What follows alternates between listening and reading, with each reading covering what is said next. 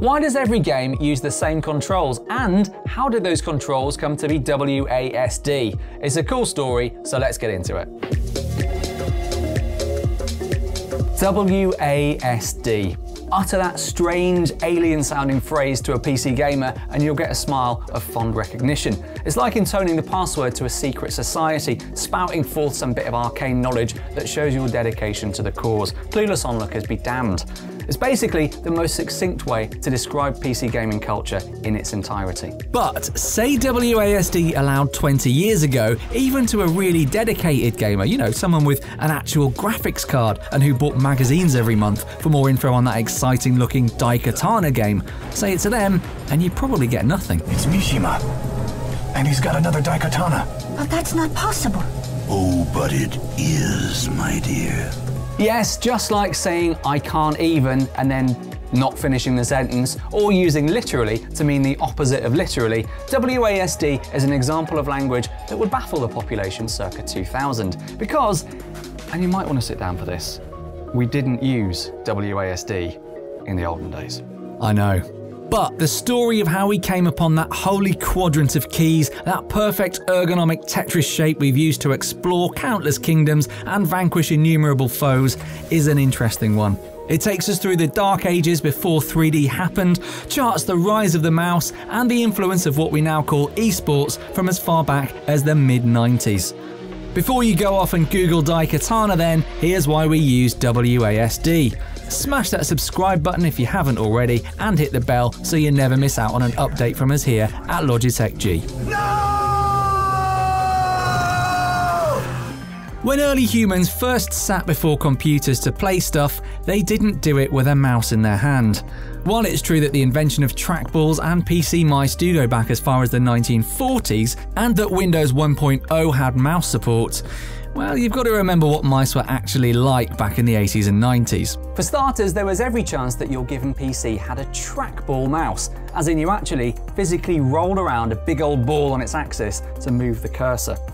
I don't know if you've ever played a shooter with a trackball mouse, but just in case you haven't, it feels like performing keyhole surgery with one of those giant foam fingers. And even if your mouse wasn't a trackball, you still weren't talking ultra high performance, laser censored 9 gajillion DPI. They were basically trackball mice turned upside down, so you control the movement of the ball using an outer shell instead of flicking it round directly. All of that meant that using your mouse to aim, especially in the burgeoning first-person shooter genre, wasn't the no-brainer we see it as today. Wolfenstein 3D, Doom, Duke Nukem, all these games were controlled by the keyboard only when they first came out because mice just weren't there yet. They weren't precision tools for pinpoint flick aiming on cacodemons, they were for clicking on the start button at your leisure. Let's take those early id and 3D Realm shooters as a case study. Everybody knows that they were among the first ever 3D games. I mean, 3D Realms even called themselves 3D Realms to emphasize the point. But it wasn't the same kind of three-dimensional space we know today in games. Doom was more like a clever pop-up book whose 2D sprites followed you around the screen so that you could never quite see their paper-thin side profiles. And Wolfenstein 3D, well, good luck trying to find anything other than a right angle in this lot. These were angular, mathematically simple spaces, and navigating them required a totally different approach to controls than we use now. You know, because those spaces were built using a different approach to space and perspective. The problem was, game developers couldn't agree on what the controls should actually be.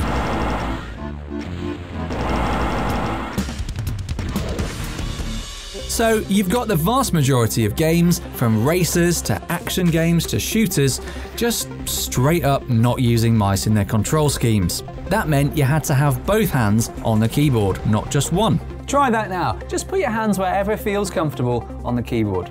If you're right-handed, chances are you probably kept your dominant hand on the right-hand side of the board, and probably on the arrow keys. It just makes sense, doesn't it? The arrow keys are out on their own, separated from the others so you don't accidentally knock them. The icons indicate movement, and they sit nicely under your right hand. So what you often found in games during the 90s was that the up and down arrows moved you forwards and backwards, while left and right turned, not strafed, turned you this way and that. Except for all the games that didn't use that. System Shock mapped movement controls to A, S, D and X. Quake's default control scheme does actually use the mouse, but it maps it to moving forwards and backwards. Really, you push the mouse forwards to move. Unreal used the arrow keys, but unlike many games at the time, bound left and right to strafing instead of turning. Half-Life's controls did actually use WASD for movement, and we'll get to why in a minute, but also used page up and down to control your view vertically, even though it had full mouse support. And loads of games that did use mouse look inverted your inputs, even as far on as Halo in 2003. All of which is to say, when you loaded up a game for the first time, you basically had no idea how to move, or look around, or do anything. You had to look in the game manual to play your new game, and that was fine because game manuals were brilliant years ago and often included narrative stuff that you wouldn't find anywhere else, but look, that's a different video. The point is, there was no one agreed upon control scheme in games. Everyone was just coming out with whatever they thought worked best. All other games be damned.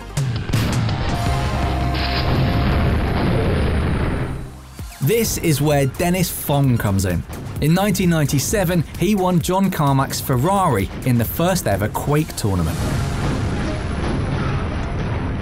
He went by the handle Thresh, by the way, which just feels so classy and dignified next to the modern gaming names like Grim Reaper 420 and _I shot your mum _ of today. Anyway, Thresh was to Quake what Jimi Hendrix was to electric guitar, or Logitech G is to brilliant YouTube videos. He might not have actually invented it, but he established a way of playing it that became verbatim for basically every other FPS player evermore. The crucial part of the story here is that before he became the OG of competitive FPS gaming, Thresh played Quake without a mouse. It was only after a summer spent losing to his mate, who was using a mouse, that he decided to mix up his control scheme and migrated to mouse look. That meant he had just one hand for keyboard inputs, including not just movement, but jumping, swapping weapons, and everything else except looking around and shooting. Now, if you had hands like Slender Man, maybe you could do all that from your base over on the arrow keys, you know, flinging out a dexterous pinky over to backspace whenever you needed to reload, but it's not very ergonomic, is it? For starters, it doesn't make much sense to bunch yourself up over on the right side of your desk when there's 2/3 of a perfectly good keyboard going spare. Secondly, this is Dennis Fong we're talking about. Have you ever seen him play? This is a man who glides around Quake, making it look like Wipeout. Honestly, even though these were the early days of multiplayer tournaments, his matches are still every bit as incredible as watching Simple throwing his gun or Kelly Kakuli his jump shot in Dust in CSGO Pro matches. It's less like he's playing the game and more like he's rearranging the code with his mind every few milliseconds, aware of every pixel on the map at all times. In other words, he's not really going to be messing around with inefficient control schemes, is he? Fong experimented with EDSF and WXAD before landing on those 4 hallowed keys we now know and love. He'd even heard of other Quake players using Z, X, C and V for movement. Give that a try right now. Weird, isn't it? I can't even figure out which key would move which direction.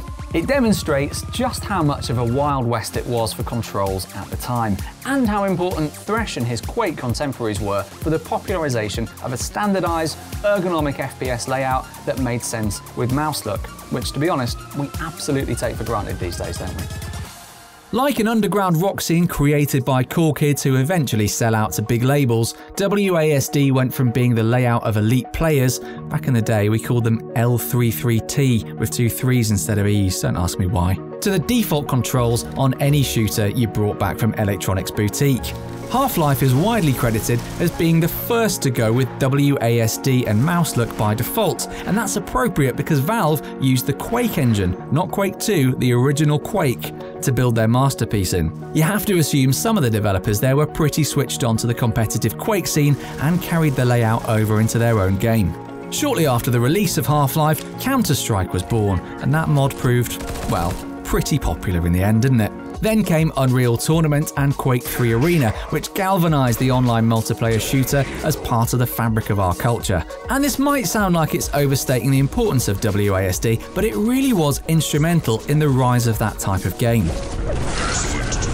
Yes, alright, everybody suddenly getting the internet and then realizing they could play against other people, like live, probably prove more instrumental. But just in terms of how you played those games, WASD opens up the possibility for certain techniques that were once considered quite advanced. If you can believe it, circle strafing was once the preserve of only very skilled players. You know, that thing that you do instinctively everywhere you go now in shooters, using the A and D keys to move sideways while you gently move the mouse in the opposite direction to stay focused on a central point. Yeah, that. It's an absolutely inexorable part of our multiplayer FPS technique, and we owe it all to WASD. So that's the story of why every game you load up today has basically the same control layout. And we owe it in no small part to one enterprising young Quake player who became a Ferrari-driving, tournament-winning forefather of WASD. Thank you, Thresh. But maybe that's not the end of the story. Who knows what innovations might force the movement keys, or even that sacred left mouse button, out of favour? Who's got a weird control scheme of their own? Inverters and custom binders, let's see you in the comments, and let us know which was your first WASD game. Is Half-Life truly the first? As always, leave us a like if you enjoyed the video, and we'll catch you next time. Well, I'll let you out, but I'm warning you, it's hell out there.